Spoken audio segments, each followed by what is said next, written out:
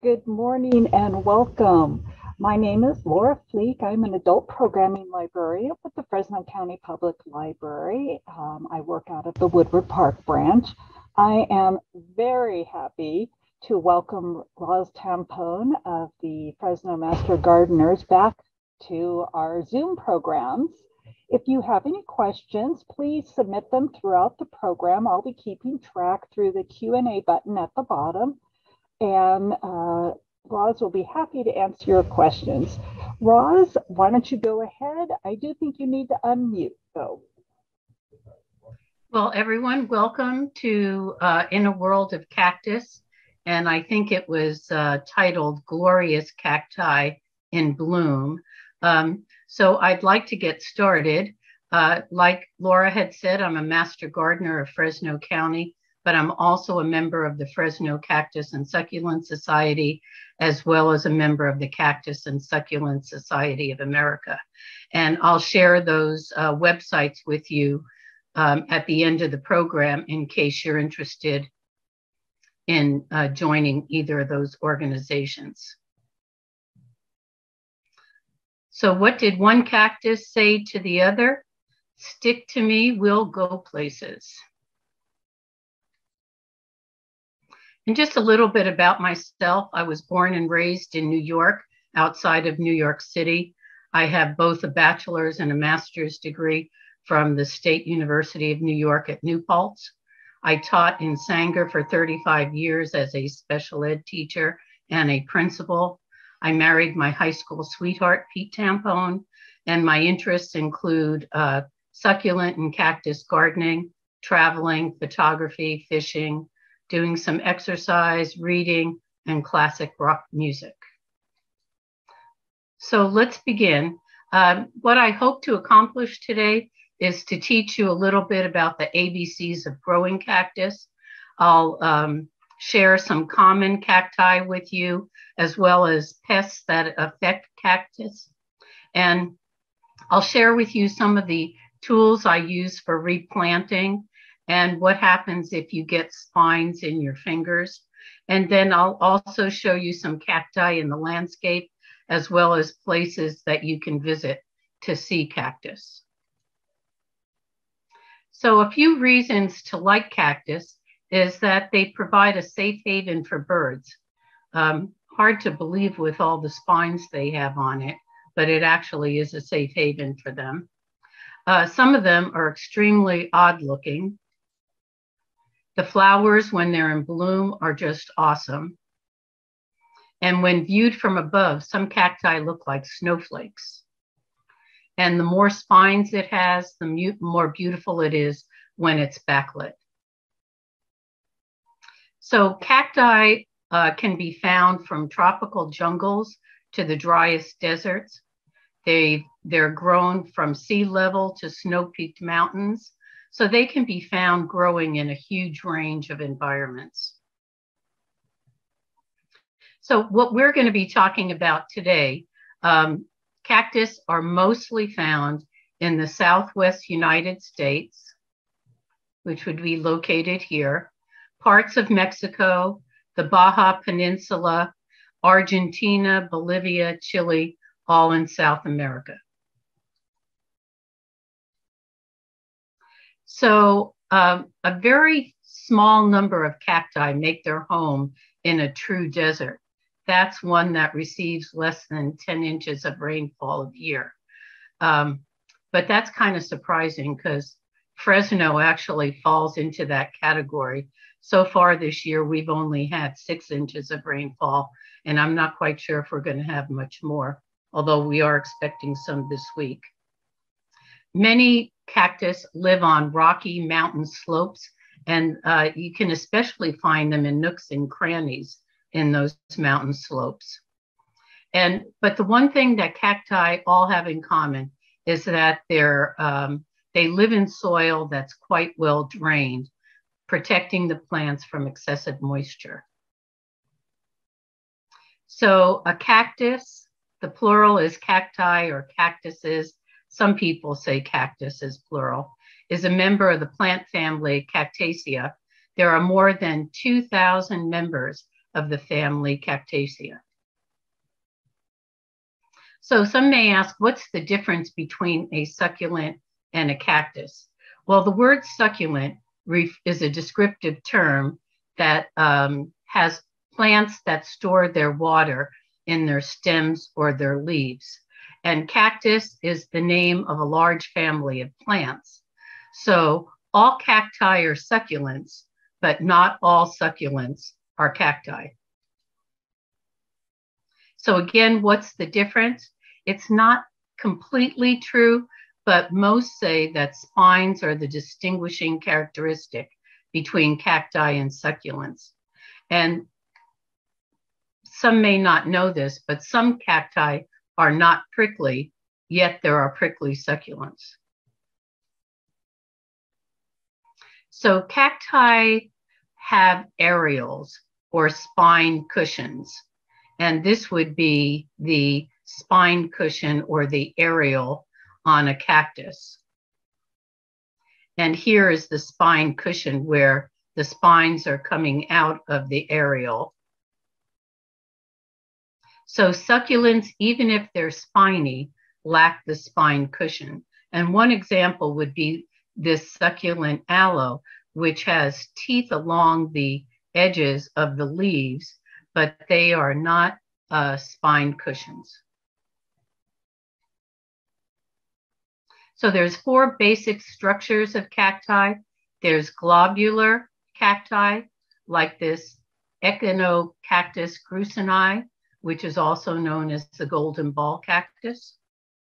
There's columnar cactus, like this blue columnar cactus. There's leaf-like or pad cactus, like these opuntias. And there's the elongated or prostate cactus, like this Helioceras cactus, which is a beautiful cactus.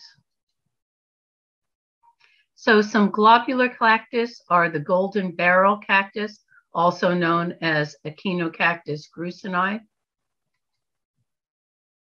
A columnar cactus could be like this old man cactus, the Cephalocerius senilis.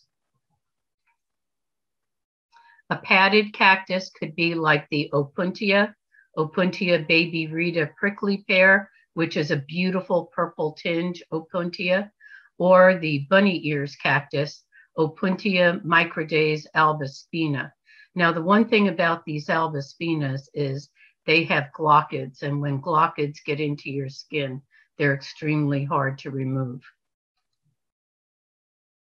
Some beautiful elongated cactus would be the Christmas cactus, Schlumbergera bucklei, or Schlumbergera truncata.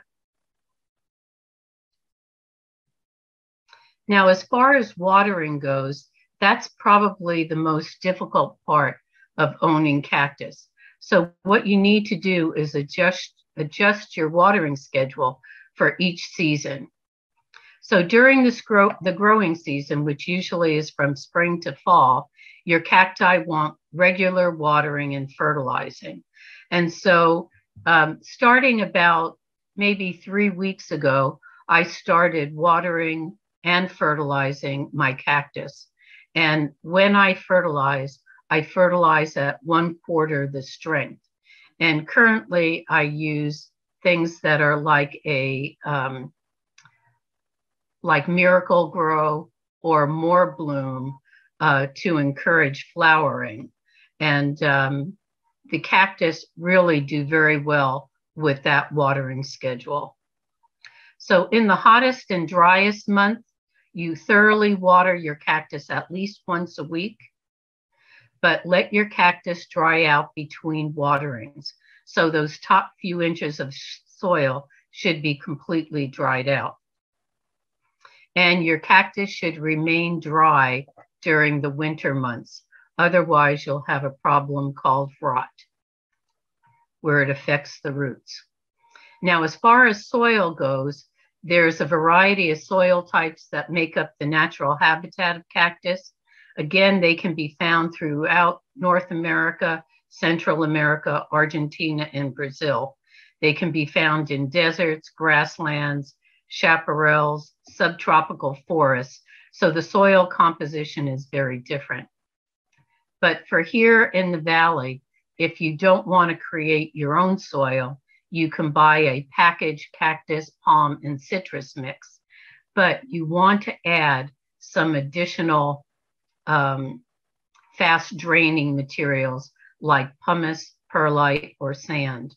And one thing to keep in mind is pumice is heavier, and so it will stay throughout the soil, where your perlite tends to float to the top of the pots. But a fast draining soil is a must for growing cactus. And so another good soil mix that you could use is 2 parts potting soil, 1 part perlite or pumice, and 1 part small gravel. That will give you a fast draining soil mix. As far as temperature, they usually like nighttime temps of 45 to 50 degrees, and the ideal temperature for most cacti is between 65 and 90.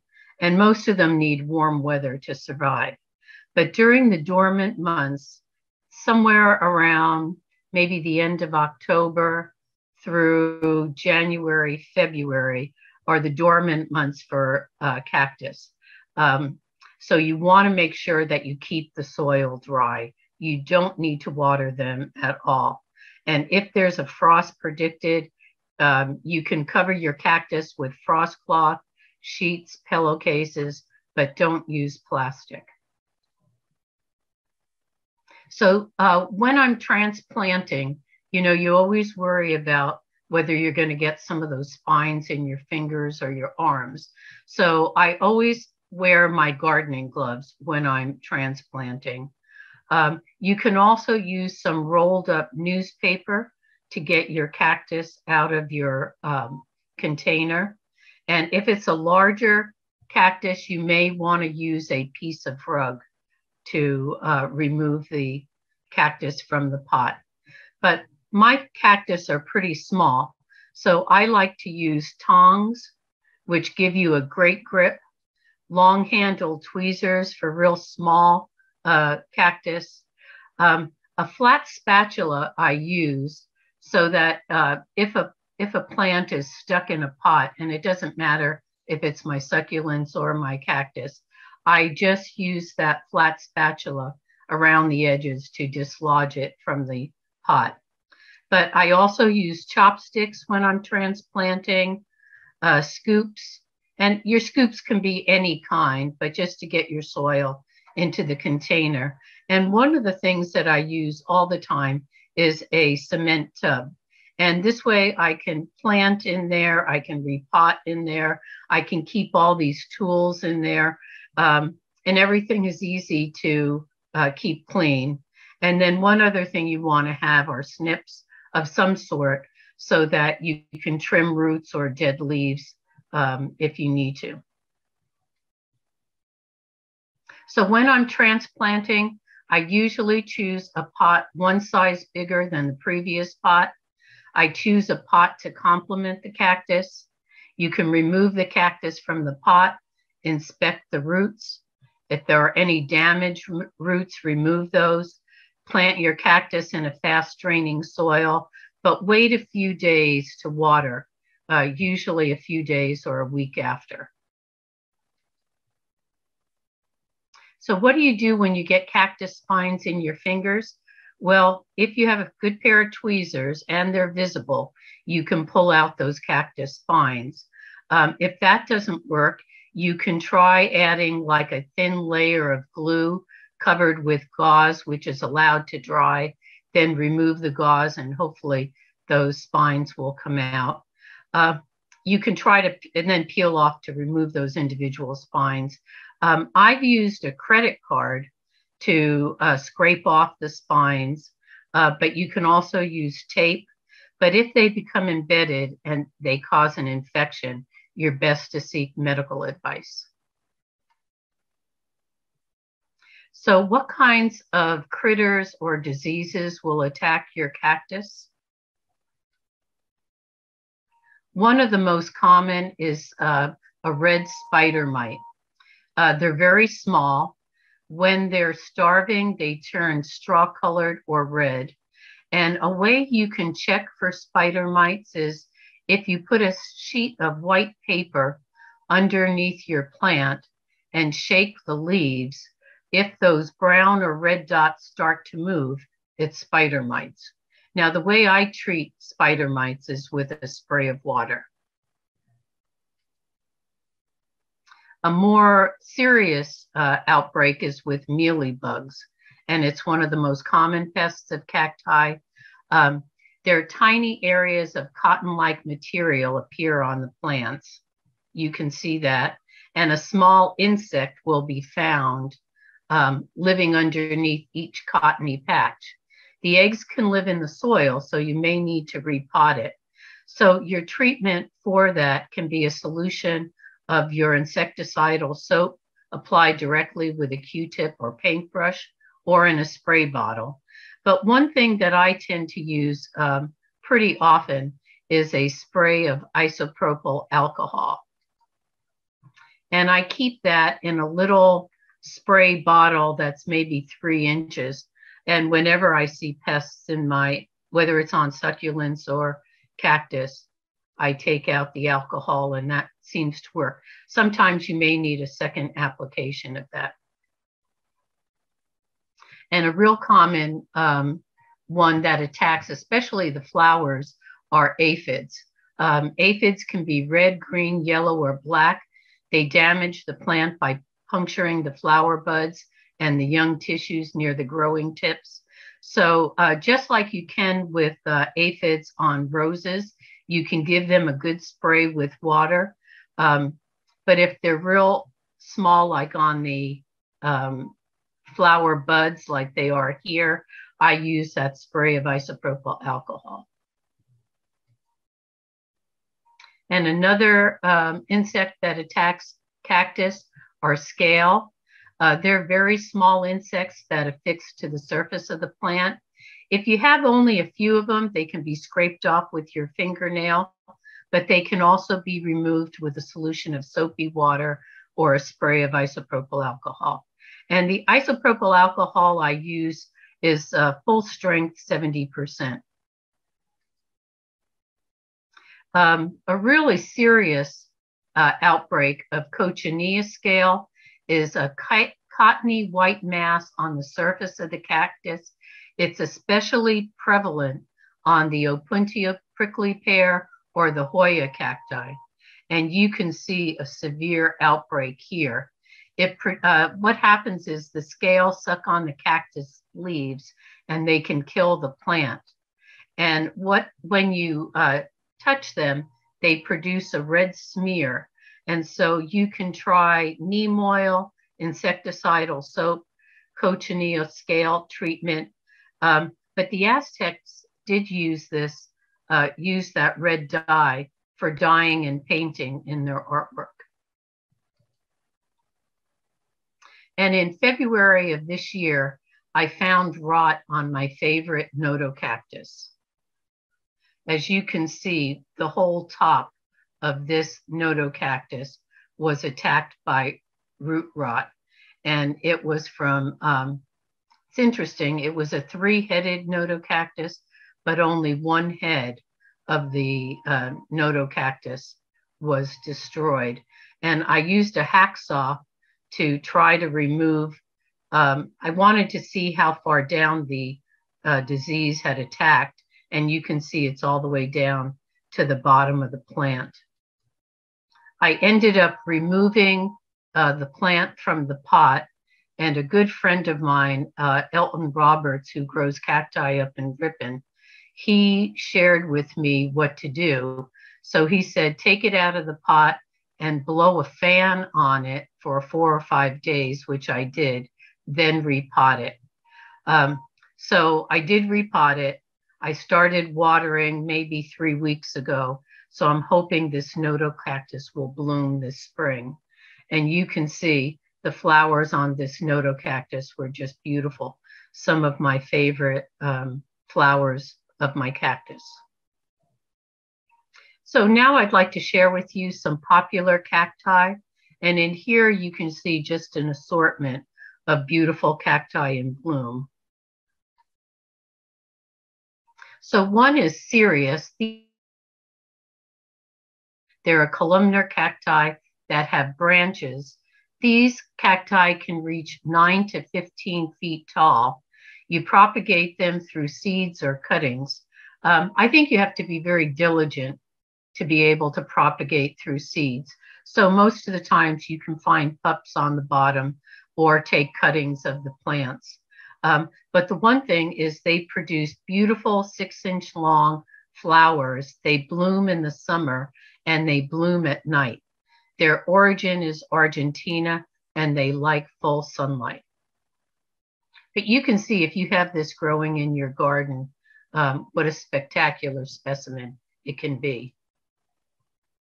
Another very common cactus is your echinocactus. This grusoni, also called golden barrel cactus, golden ball, or mother-in-law's cushion, is a globular cacti. It's concave at the apex, means it dips in a little. It's dark green, and at maturity, it can reach 3 feet in diameter and 3.5 feet in height. The apex is covered with cream felt, and it has 28 to 32 ribs. And all the spines are bright yellow, but they become white in old age. The flowers they produce are a little indiscriminate. They're brown hair-like petals, yellow on the outside. They do flower in the summer. Their origin is Mexico, and again, you can propagate through seeds or through pups. Ferocactus are beautiful cactus, like this Ferocactus williamsonii. It's a globular 2-columnar cactus. There are 30 species in this genus. They originate in the Southwest USA or Mexico. This Ferocactus williamsonii is also known as the fishhook or barrel cactus, Arizona barrel cactus, or candy barrel cactus. It can grow up to 6.5 feet tall, and it has a heavy hook at the end of each spine. And so if you get these stuck in there, you may need to use a pair of pliers to get them out of you.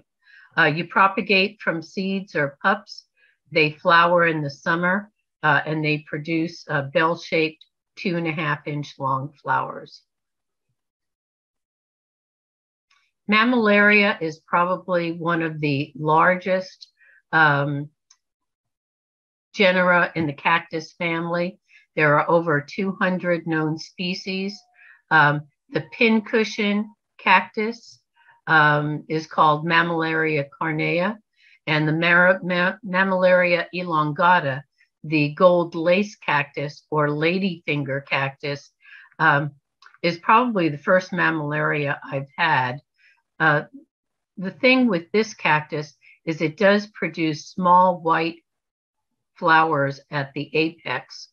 But one thing you can tell about most mammillaria is when they flower, they have like a concentric circle around the apex, and they can flower many times during the summer.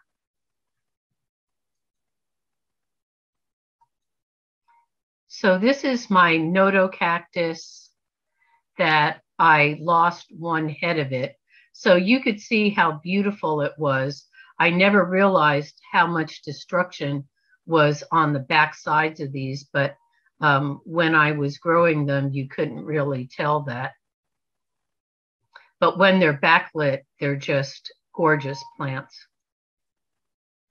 That's Parodia, also called Nodocactus waraceae. So Cephalocerius senellus is the old man cactus. It's usually a single elongated stem. They can grow up to 50 feet tall. Their flowers are night blooming in the spring, and their fruit is covered with cream hair. They need moderate to full sunlight, You propagate them through seeds and they originate in Mexico. Now, probably what got me into raising cactus are these Rebutia and this Rebutia krugeri in particular. It's in a 4-inch pot, and when I first got it, it had many of these little buds all around the top. 3 or 4 days after I got it, it produced all these blooms. And since then, I've gathered 14 different Rebutias. The origin is Argentina and Bolivia. They have a depressed apex.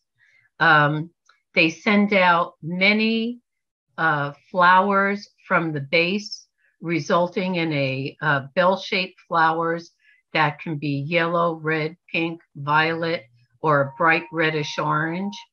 They require a strict rest period in the winter, protect them from low temperatures, and you can propagate through cuttings or through seeds.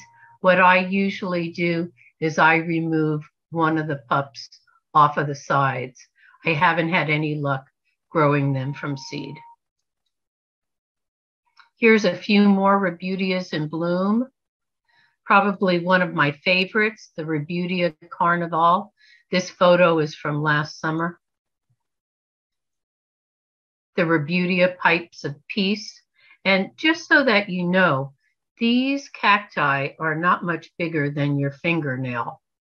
Even though they're in a mound, each individual cactus is really small and can fit into a 4 or 6-inch pot. So you don't need to have large spaces to grow these beautiful cacti. And another one of my favorites, the Rebutia Sunrise. These are probably 3 of my favorite Rebutias. Here's Rebutia rabignosa, Rebutia heliosa, and Rebutia steinmanni.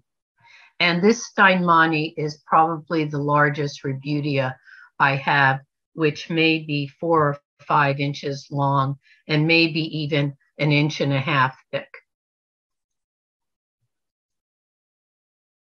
Eriocarpus is another cactus. It's a ball-shaped cactus which produces white filaments. Their tuberous roots are susceptible to overwatering. They need strong sunlight. These do not have spines, but these tubercles have points on them. They come in various colors of pale gray to green. You only water them during the summer. Their bloom time is in the fall, and they have flowers of pink, cream, yellow, or magenta. Schlumbergia bridgesii, also known as the Christmas cactus. There are 6 to 9 species found in the mountains of southeastern Brazil. They usually bloom, for us here in the valley, they bloom usually January, February, but most of the times they bloom November, December, January. They grow best in light shade. They like to be root bound, so you can repot them every 3 or 4 years. You propagate by cuttings, and the flowers are carmine red with white centers. The saguaro cactus is the state flower of Arizona. It's pronounced Carnegie gigantea, and it was actually named after Andrew Carnegie, the oil tycoon. The saguaro is pronounced saguaro, and it's the largest cacti in the United States. It can reach heights of 40 feet tall, although the tallest one was measured at 78 feet tall. It grows at a very slow rate at the growing tip. By 70 years of age, it can reach 6 feet tall. By 95 to 100 years of age, it's 15 to 16 feet tall. And by 200 years old, it's 45 feet tall. And so as you're traveling through Arizona, you can see some really ancient saguaro cactus growing. Now, this is a crested saguaro cactus. It's unusual. The growing tip on that, also called the meristem, had some sort of damage done to it. It could have been disease, it could have been cold, it could have been heat, which caused this mutation on this saguaro cactus. And this one is called the Princess of the Nile cactus, Selenocerius taranthus. It's the most popular night blooming cacti. It's a leafless epiphyte, and an epiphyte is a plant that grows on another plant, but it's not parasitic. It's like ferns, bromeliads, air plants, and orchids growing on trees in tropical rainforests. The flowers are spectacular. They can grow, the actual plant can grow up to 13 meters long, which is about 13 meters would be close to 39 feet. The flowers are very fragrant, trumpet shaped, and they can be about 12 inches long. But the one thing about these flowers is they last only one evening. It's really too bad because they're really quite beautiful. So now I'd like to show you some cacti in the landscape. One of the Cactus and Succulent Society members in Fresno passed away recently, but before he passed away, his whole yard was devoted to cactus and succulents.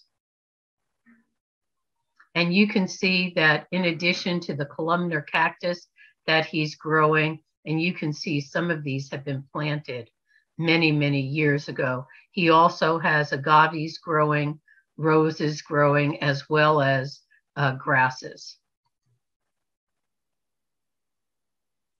Some beautiful trees in the background, some golden barrel cactus, and here's that Rita opuntia, the purple-hued cactus, and some nodocactus.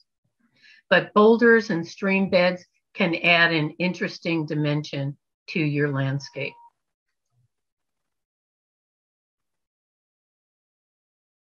Some beautiful agaves and aloes are growing amongst the cactus, as well as this really interesting dazzlerian. And this is another friend's home at the Cactus and Succulent Society of Fresno. He has both cactus and succulents growing in his garden, and he's been working on this for close to 40 years, as you can tell by the age of some of these cacti.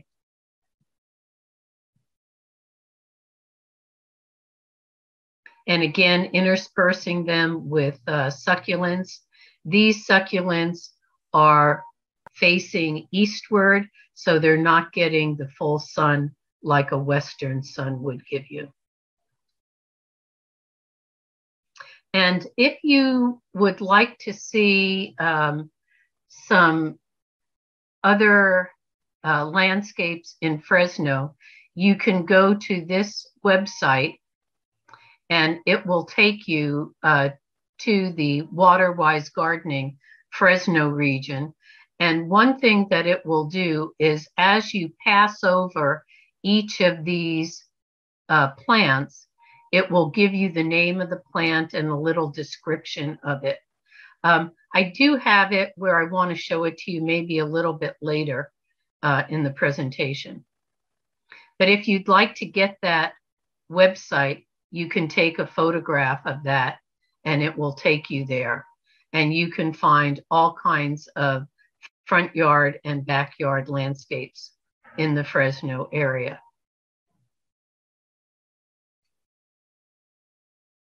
Now, one thing when I was traveling, I went to the Ireland Botanical Garden, and lo and behold, there were cacti and succulents growing outside as well as in the conservatory. They had agaves and columnar cactus, as well as this tabuliform aeonium and some really beautiful echeverias growing. You can see those there, as well as some agaves. And one place in Fresno where you can go to see a lot of different cacti is right next door to the Garden of the Sun at the Deutsch Cactus Garden, which is at the Discovery Center in Fresno. It's in need of a little weeding right now. The fellow that used to take care of it passed away a few years ago, so it's in a little bit of neglect. But some of the Cactus and Succulent Society are going to be going out there and doing some cleanup in the cactus beds. But you can see some Opuntia cactus there, as well as yuccas and agaves. Some columnar cacti, as well as golden barrel. And you can see this old mother Echinocactus grusoni, but the young pups that grow all around it. And these can be removed fairly easily to start new plants. And one place where you can go is if you're traveling down south near San Marino, California, is the Huntington Gardens, where you can see really well-labeled cactus, like this Ferrocactus and this Echinocactus grusoni again. Ferrocactus macrodiscus, and you can see when they're in flower, they're quite beautiful. And this is a blue agave, but check out that flower stalk. Now, one thing you may not know about agaves is once they flower, which usually takes them about 6 to 8 months to come completely in flower, the mother plant dies.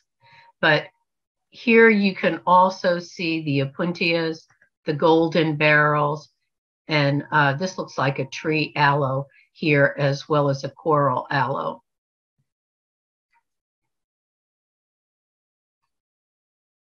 Here you have the Cleistocactus straussii, the woolly torch cactus,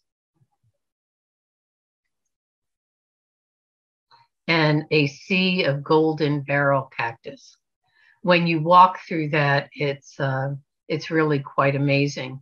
And if you do decide to travel to the Huntington Gardens, I really recommend going in April if you want to see cactus in bloom. And here's a woolly torch cactus and sunburst aeonium. It's the same picture I have behind me in this Zoom presentation. These sunburst aeoniums are one of my favorite succulents.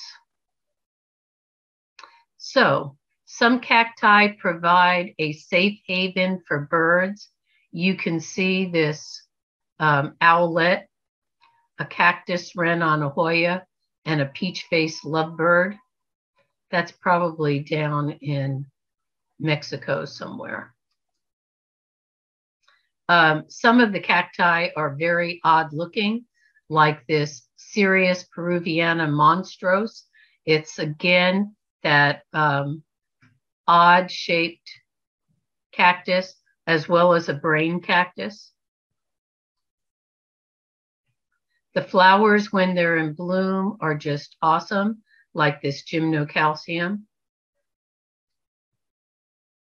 And the more spines it has, the more beautiful it looks when backlit. And from above, some cacti look like snowflakes. So that's the end of my presentation. Are there any questions? Well, thank you, Roz. This has been a really educational program, and you obviously are very passionate and love your cacti.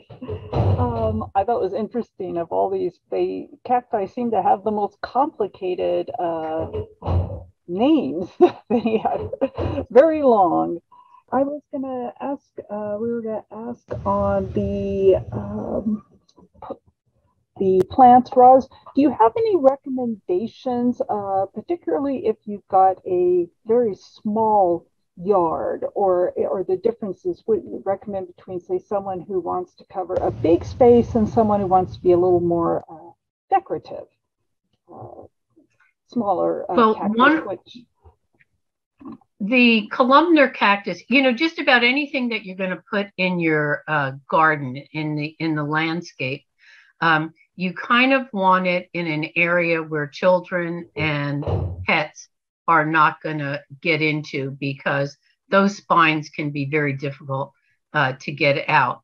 But if you want, the golden barrel cactus can look beautiful, and many of these plants can look really beautiful in containers where you can move them around from one spot to another. But these ferrocactus and nodocactus will give you beautiful blooms in the springtime. So those would be some that I would look at. Your astrophytums might be some that you can put in because they don't have the spines on them. And then if there's ones that the opuntias, sometimes people back up into them and then get them in their rears. And then they really become hard to get those spines out of. So those are good if you want to have like a hedge and a division or a barrier between two properties. Those would be good. And what I would recommend is, if you're interested, the Cactus and Succulent Society. Well, let me just share with you this. Here's the bibliography that I used to complete this presentation today. But the Fresno Cactus and Succulent Society, they meet once a month at the Redeemer Lutheran Church on Bullard, which is just west of Palm. And you can come there, and they often have plants for sale. And they're doing a show and sale at the beginning of June, which I have something that you can take a picture of. But there's also the Cactus and Succulent Society of America that does Zooms twice a month, and people attend from around the world. They have world-renowned speakers, and there you can learn about more of the different kinds of cactus and succulents and where they're grown in habitat. So I wanted to share that with you. But as far as getting back to which ones you can grow, I would probably start with some that you could grow in pots and see if you like them. Then, try to plant some maybe larger cacti in the ground. But seeing some landscapes like at the Deutsch Garden or at the Huntington or at the, many of the botanical gardens in town, you'll be able to get ideas for plants that you can grow. And most of them will have labels on them. Okay, so that you know which plant it is. Okay, a couple good questions here. One asks, and this is probably, you can give this, do you have a recommended website where we can go to find information about identity of a cacti? So you actually at your library is where I would go. I would go first because your library has succulents of the world, and you can look through those to try to find it. As far as an actual website, I don't have that. I can look that up and maybe have it posted on our Master Gardener website as far as one. But usually what they have are, you can usually find succulents, but I would Google cactus and maybe Google cactus photos so that you can see the names of different ones. Okay. I have two questions here. Maybe someone would like if you could re-show that picture of the sunburst econium. I think that wasn't too far. That was one of your later slides. And maybe while you're pulling that up, someone would also like to say if their cactus got soaked in the rain, how long should they let it dry out? Okay, for the cactus in the rain, I let that dry out for 4 or 5 days with a fan blowing on it the entire time. And after that, I repotted it, and then I did not water it for about 6 weeks. Oh, wow. Will cactus tolerate wood mulch in a mixed garden? Yeah, I think they can. So you still want to have, they're best if you put them on a mound. If you look at some of the pictures from like let me see if I can go back and find the Huntington. But many of those are on, and I think that was the one that they wanted to see, that sunburst aeonium. Beautiful.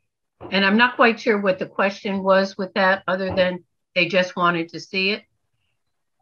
I think so. I think so. Okay. And those can be found, occasionally you can find them at the nurseries in Fresno, but I do know they will be at the Cactus and Succulent Society show and sale in June.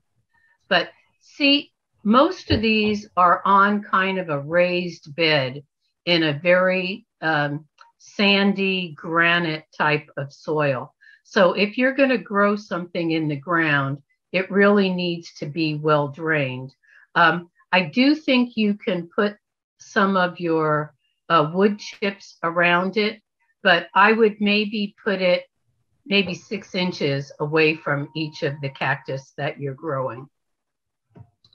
Okay, and then had a request of while you're flipping through here, maybe you put your reference list up again. The which one? Your reference list. Oh, yes. Let me, oh, there it is. And I do know. These were some of the books that I used. One that I really, really like are the Sunset books. They're kind of, they have some old pictures, and sometimes you can find them at the book sales that the library does. But they have some of the best information on growing cactus and succulents. But these are all books that I have in my own personal collection. Okay. And one of my favorites is anything done by Deborah Lee Baldwin. Her Succulent Simplified gives you lots of ideas for growing succulents.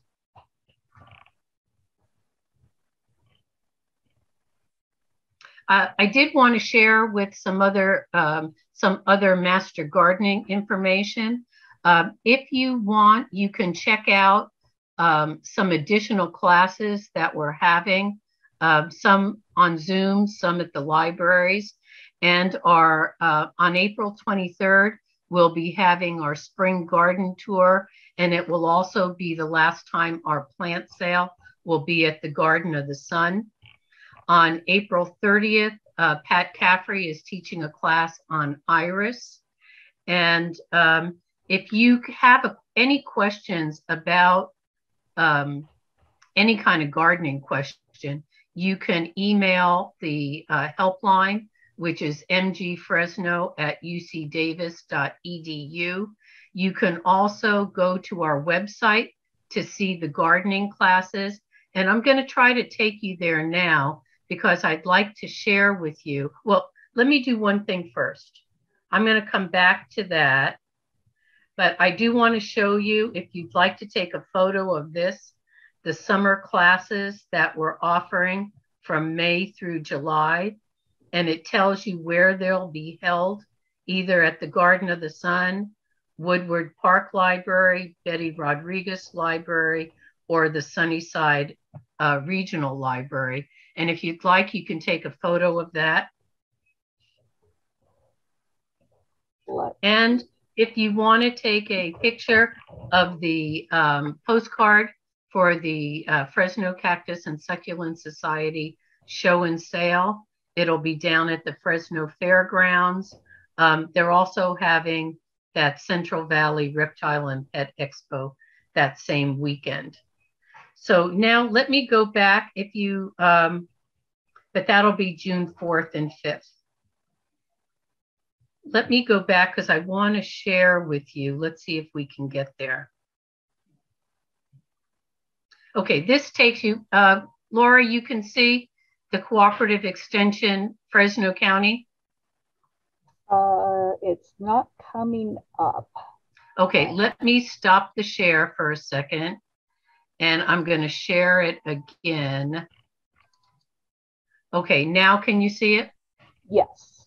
Okay, so if you go to the Fresno County website, and then on the left side, there's all kinds of information. I'm not going to go through all that, but if you hit Community Education Classes 2022, it takes you to our classes. There's the class that we're doing today.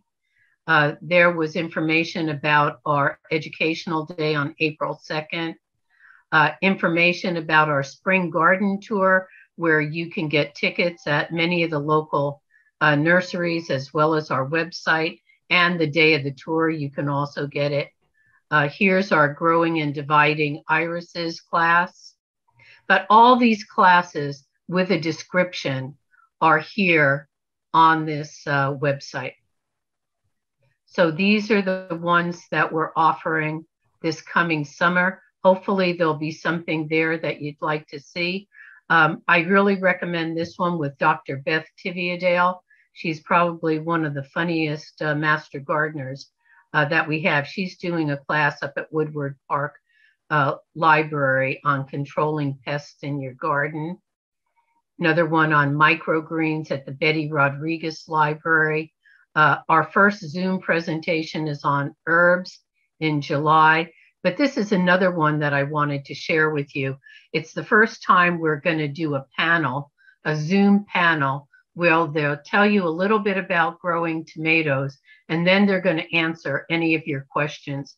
And it's 4 of our tomato gurus, master gardeners who really excel in growing tomatoes.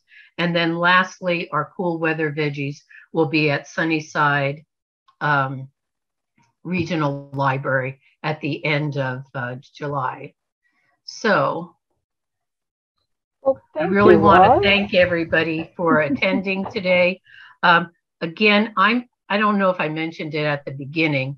I'm not an expert on cactus, but I do like sharing information. And when I got turned on to those Rebutias, I just realized how beautiful cactus are in bloom and wanted to share a little bit about the growing of them, as well as pests, and hopefully it'll inspire you to try to get a cactus and enjoy it just like I have. So Laura, thank you for organizing our Gardening with the Master Gardeners, or Zooming with the Master Gardeners. Thank you. We've had some really fantastic series of Zoom programs, which you can always find those on our website as well. The Master Gardener website, the UC Davis, I highly recommend it. There's so many resources, and they are always very generous with their time to answer any questions that people have. And thank you all for coming. We are going to have a little break in May as far as the libraries go, but you'll be seeing us, as Roz said, over the summer. So I'm looking forward to seeing you all, and everyone have a good day. And thank you again, Roz, for a wonderful presentation. Thank you, Laura.